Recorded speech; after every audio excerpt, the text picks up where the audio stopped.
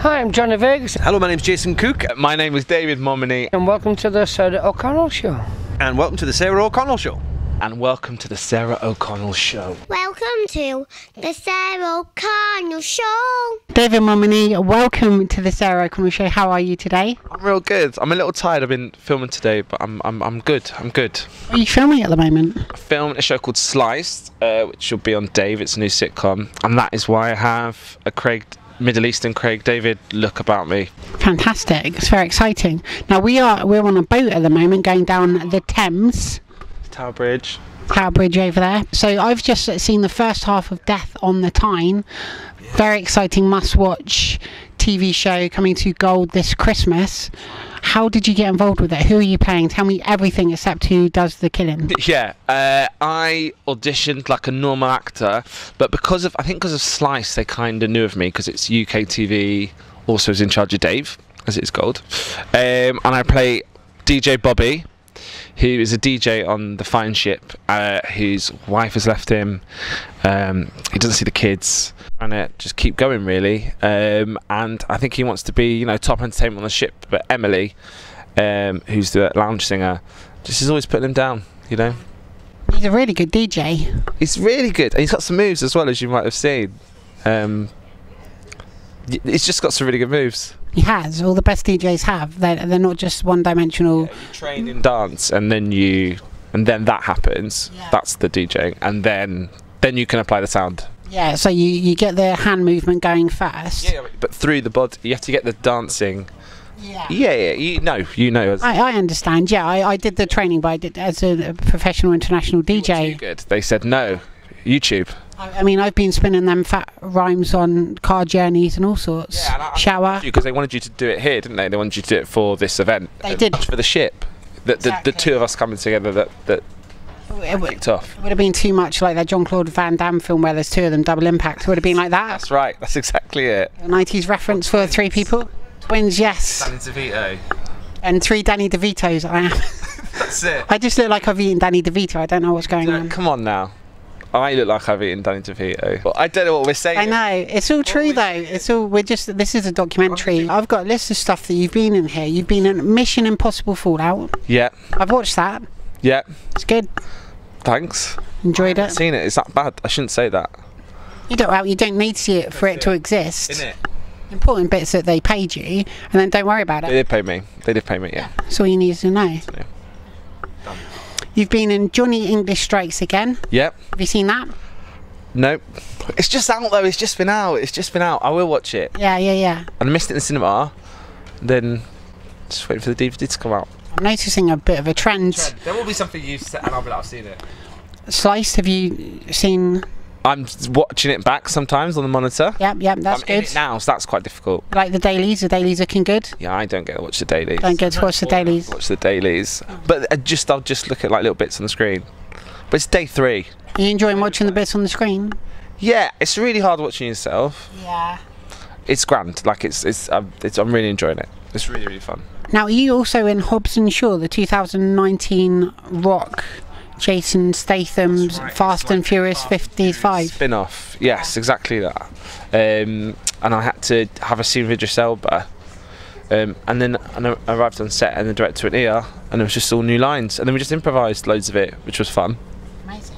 And we did it at what is it called? McLaren? I don't know anything about cars. McFlurry? McLaren? Could be. Let's say it is. And a red car, blue car. Yellow car. Yeah. And, Jimmy Carr. Alan Carr. Oh, you got there first.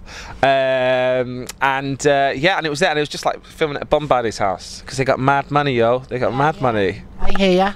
Yeah. I feel that. So that's what we did, and did that. Death on the Tyne is, of course, a sequel to Murder on the Blackpool Express. Do you need to have watched?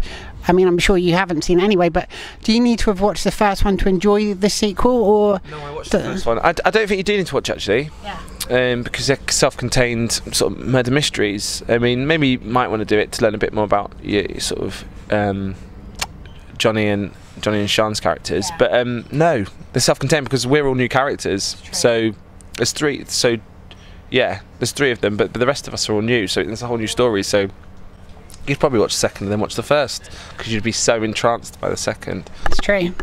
You'd want to watch the first. I don't know if Gold do iPlayer, but let's say they do, you'd want to go on that. They do UK TV Play. They do UK TV. I'm sorry, UK TV. They do UK TV Play.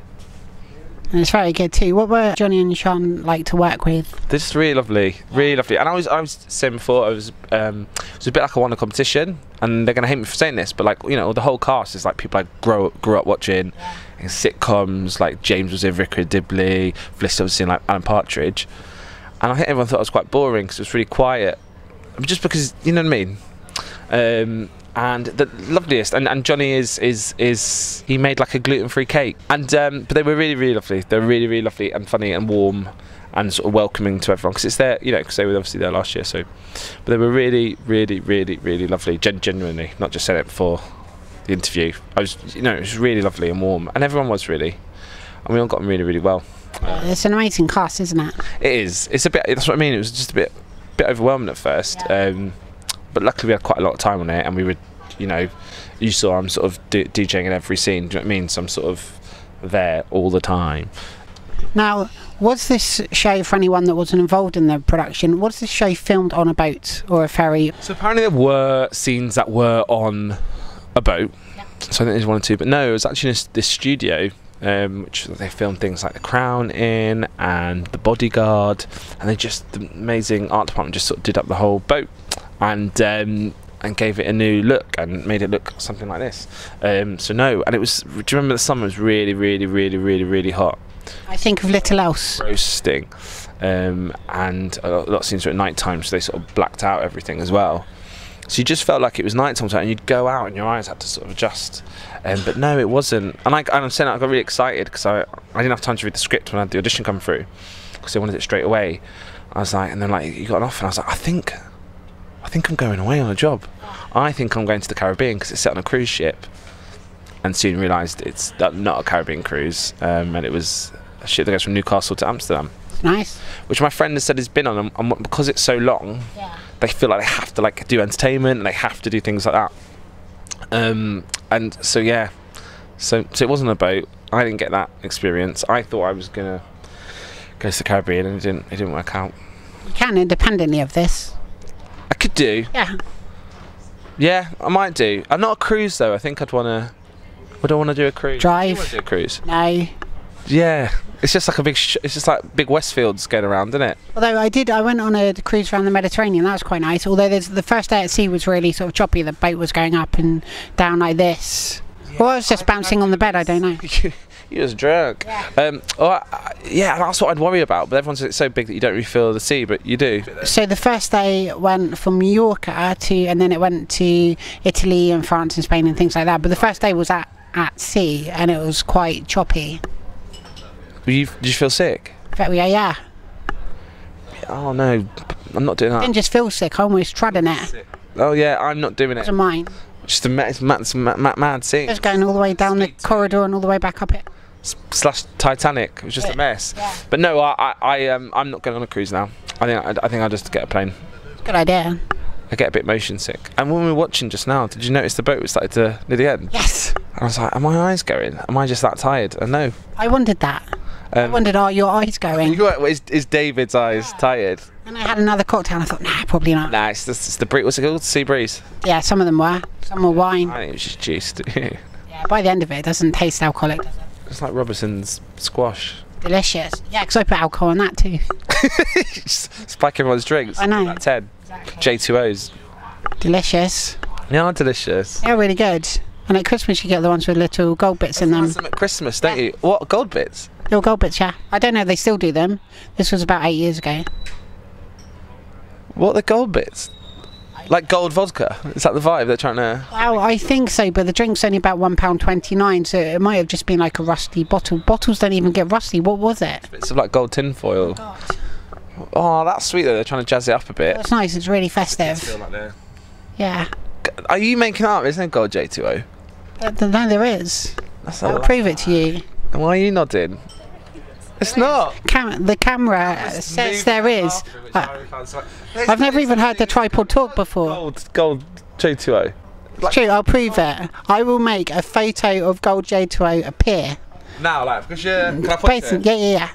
Gold J2O does not exist. And then you're going to show it, aren't you? Yeah, I just have. Fake photo. That. Everyone's shaking their head now and going, it's really there. It's not there because you put the gold bits on for. It's CGI, isn't it? That's it. That's why they're so expensive. I didn't know this conversation was going to go to gold. J2O may buy Industrial Light and Magic. Yeah. For 250 million. But what were they thinking? Because the gold doesn't even show in the juice. No, it does a bit. No, it does, because it's a bottle. What? The bridge is going to go up. Oh, it's exciting. Hey, because it's real. This is all real. Yeah, this is real. They didn't give a real boat for the show, but they have one for my show. Because that was just a hot studio. Thank you very much for your time today. Have you got any messages for people watching the Sarah O'Connell show and your fans around the universe? My message would be, what are you doing this Christmas? Because I'm getting some gold J2O. It's a true story. It's going to appear again, isn't it? And then I'm going to do this and you're going to make it fly away. There it goes. Oh, bring it back. You know, the face. Jason, welcome to the Sarah O'Connell show. How are you today? I am very good and potentially more drunk than is professional. Well, I anticipated this and I've joined you in that expedition. Teamwork makes the dream work. Sure does. That's one of my sayings too. I love that. We should high five. Choreographed months in advance. So, tell everyone at home what your role or roles were on Death on the Tyne. So I am the writer of Death on the Tyne and its previous thing, Murder on the Blackpool Express. And I also played Janice, the Dutch engineer who has not a good time and gets treated very badly. Well, there's no windows. Yes, there isn't. Not when you're in an engine room. And that's what I used to do I before. think they've got Macs. Yeah. Nice one. Thank you.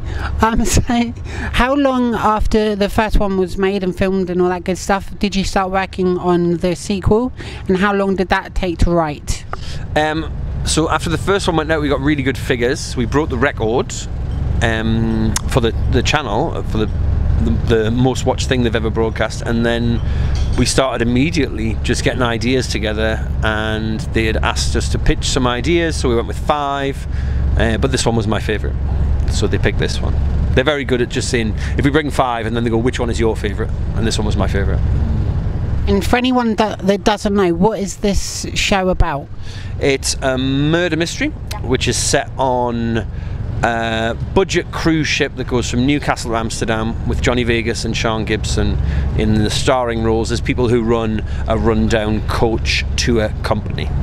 And is it sort of inspired by the works of Agatha Christie, the murder mystery, but obviously a lot funnier? Unless you find Agatha Christie particularly funny. Yeah, well, it was supposed to be like a working class version of these things. They're always quite middle class or upper class. Like, oh no, he was in the drawing room and then he was hit by a compass. So this is like a relatable working class funny take on what a murder mystery is. That's the whole vibe of it. Absolutely. Now there's a fantastic cast. Did you write the script with the cast in mind, or did you write it and then cast the cast? We knew we had Johnny Vegas and Sean Gibson from the first one, and Sheila Gibson, and so we just looked. I just wrote the characters, and then we found great actors and aimed very, very high to get the greatest comedy actors in British comedy, which we did. And because I think because Johnny and Sean have told everyone the first one was a really nice job to do and it was really fun, it's much easier to get people to come and do it now. So we have some amazing people on this one. Absolutely. And have you already started thinking about a potential next one? Yeah, well, I've got like about 12 of them that I know what the stories are. Oh wow. They're Tell me them. Tell you them. Yeah, just tell me them all now. Oh god, there's one that's set in a conference for all coach tour operators. There's one that is set in France in in the middle of a lake. There's a gîte that you would rent in France. There's murders that happen there. There is the best one I thought is one on a plane where there's poisoned food, just so Johnny Vegas gets to say, we've got to get these goddamn steak bakes off this plane, which is a real Samuel L. Jackson ripoff. I mean, admittedly, that's not really an idea, it's a line and a premise, but I could stretch that out to 90 minutes. I think you should. Less has been stretched further. Yes. Like these jeans. I couldn't agree more. At the notion of things being stretched. Absolutely. Now, tell me a bit about the dolphin.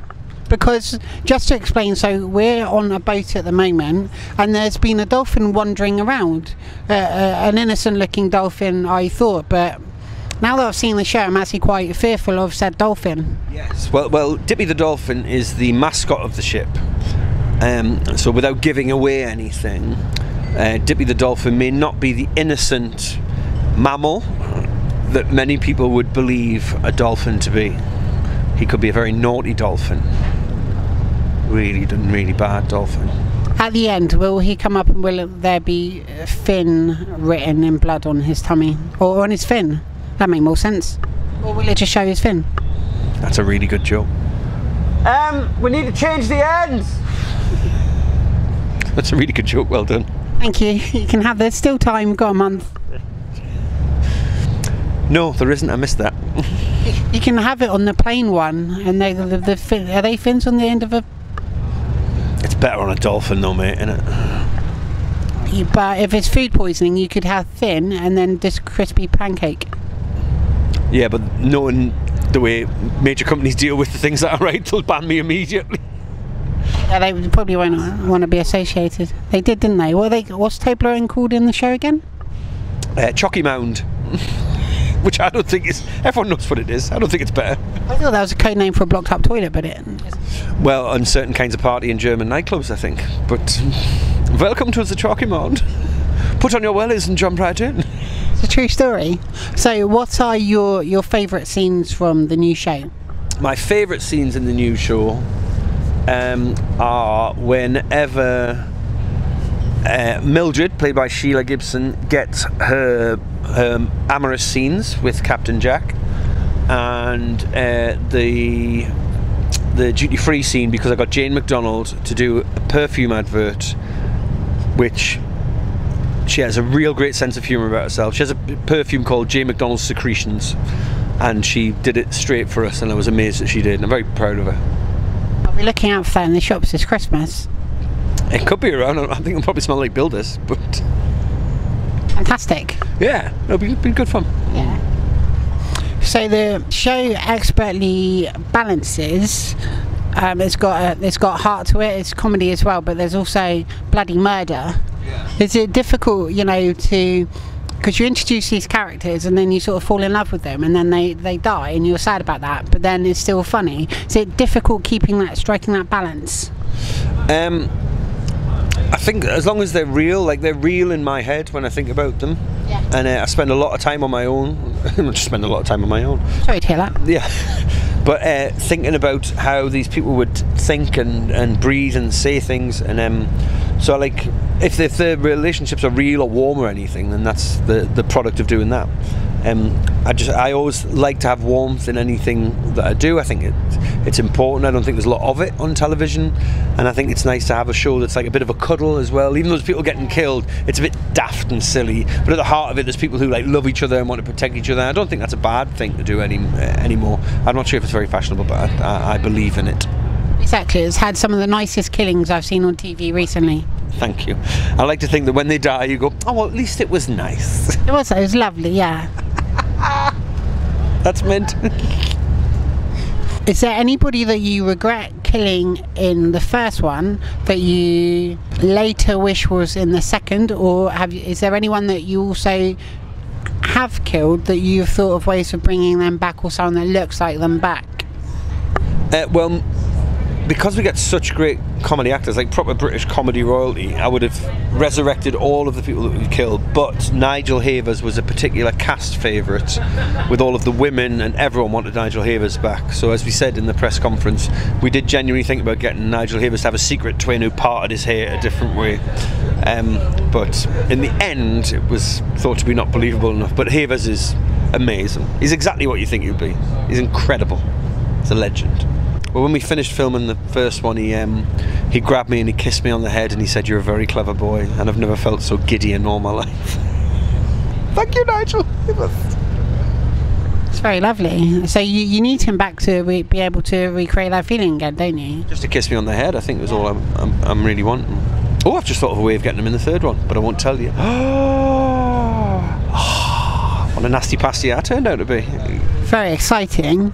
So, have you started writing the third one yet? I've always got ideas. I'm always writing stuff down. So there's you know, I write every day. So yeah, I've got loads of ideas for the third one. I've got loads of ideas for a fourth, fifth, sixth, seventh. It's just if they want them, and if enough people watch this one. So please watch it. Yeah.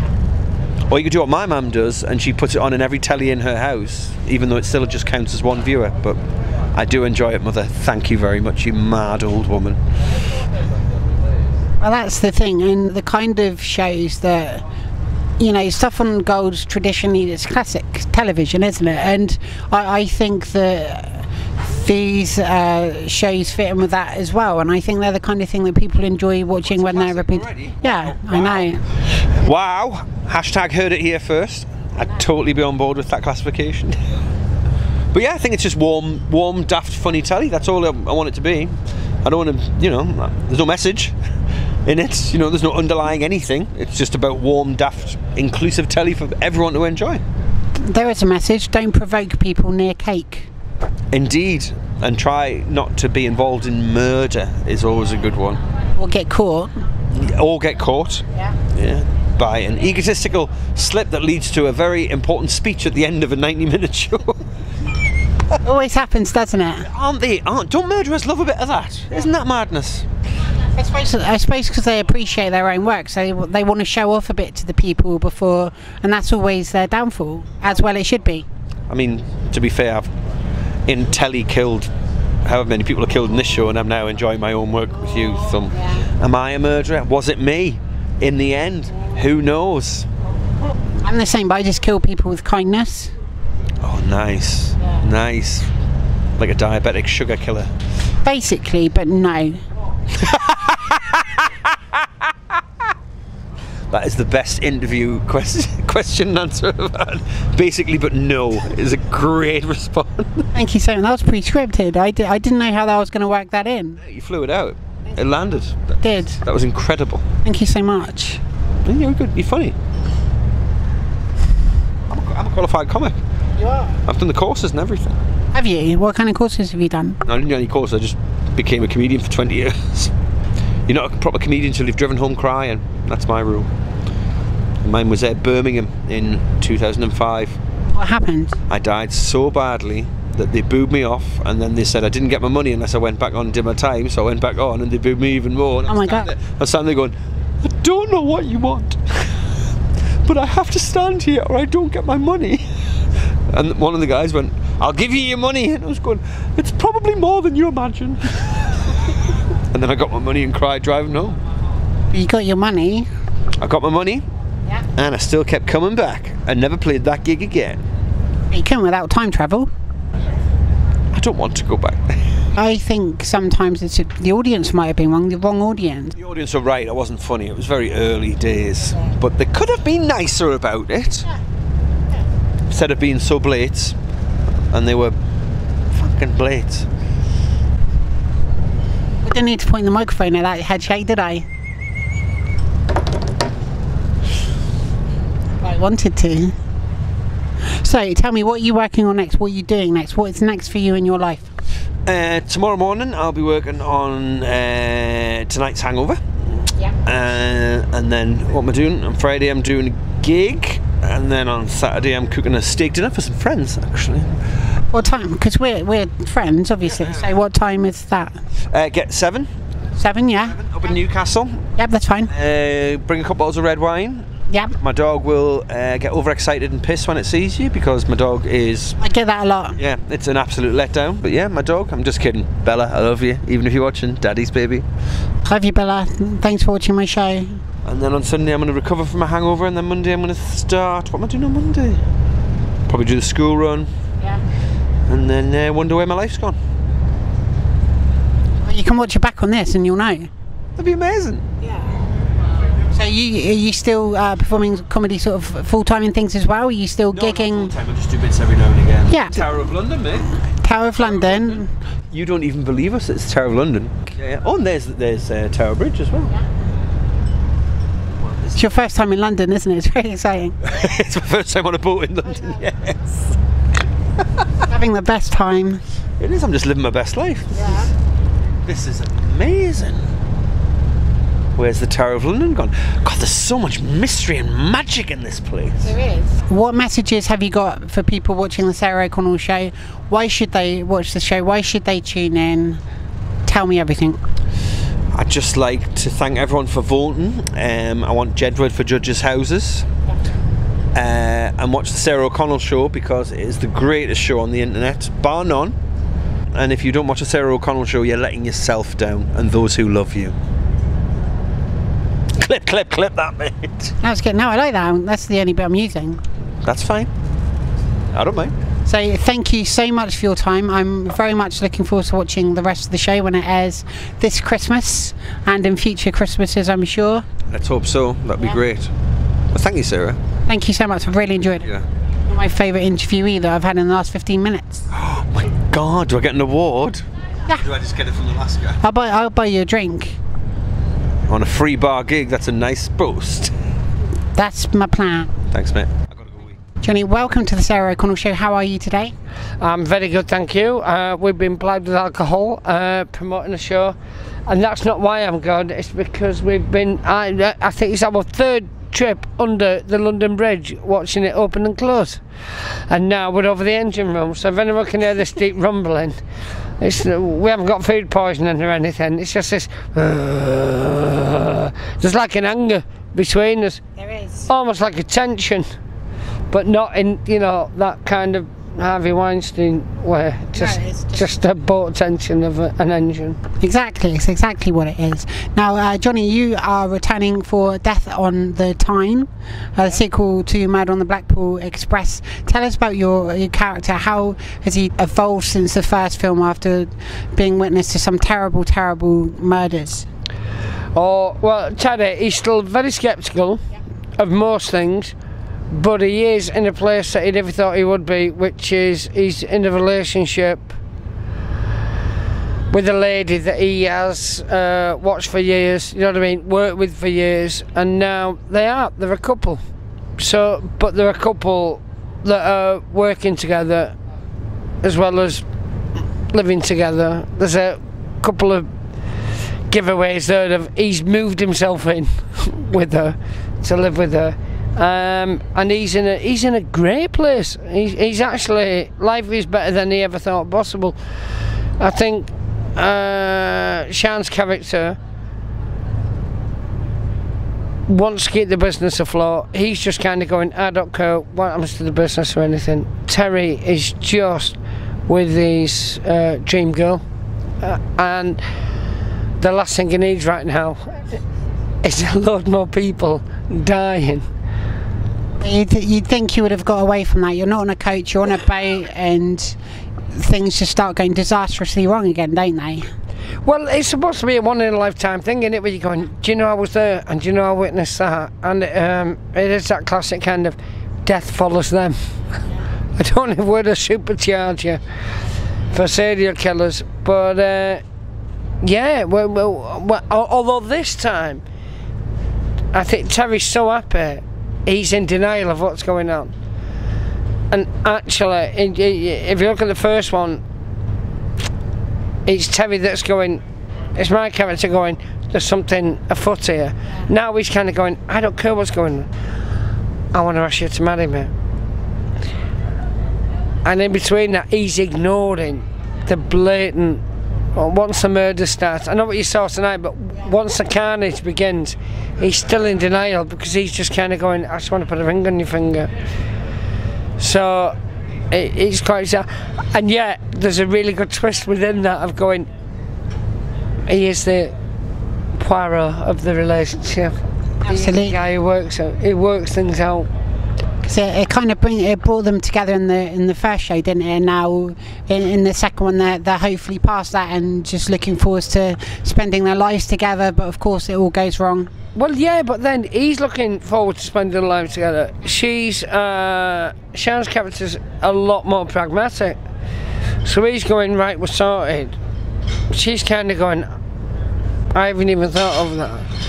So there's a faltering romance going on in between murder of you know, fools rush in. Oh no, I'm gonna misquote. I'm gonna sound like Donald Trump. One of the best Matthew Perry films. He is ready to sort of go to pop a certain very important question.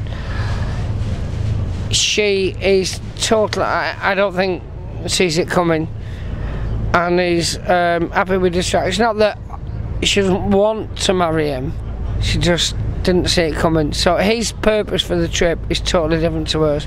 She sees it as, oh, the tour's taking on a new thing, we're going European, you know what I mean, we're branching out. Whereas for him, he's kind of going, I want to cement this because he knows it's the best thing that's ever happened to him. And in between it, as always, life doesn't quite go to, it don't go to plan. Doesn't, does it? Does it? Do you know when you get your parking tarmacked, and then your neighbour, I don't know, somebody who keeps parking across your drive, so you can't even park where you paid for, or if, say for example, you live in an unadopted street, and you repave it, but then your Scouse neighbour just keeps parking his work vans across access points and parking them on you in work vans and cracking the flags. I mean, I'm not saying that's, obviously it doesn't happen in real life. No. Nightmare. Well, it would be, wouldn't it? What were that inconsiderate? Very fortunate that I don't have a Scouse neighbour who does things like that.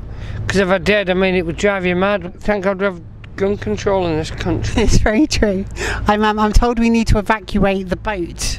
Well, we don't need to evacuate. That's a bit drastic, isn't it? We need to leave the boat. We don't need to evacuate. Tipping over. Evacuate the boat.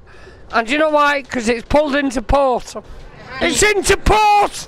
Johnny Vegas, thank you so much for your time. Well, thank you, because so rarely do I get to express my feelings as an actor. Thank you very much for watching. Be sure to share, subscribe, give the video a big thumbs up. Wait. Sorry, go on, finish. Yeah, I will. Be sure to share, subscribe, give the video a big thumbs up, and see you all again soon. Is it down there? Down there? Yeah, that's where my knees are. Click on my knees. And I'll see you all again soon for another episode of the Sarah O'Connell Show. Bye.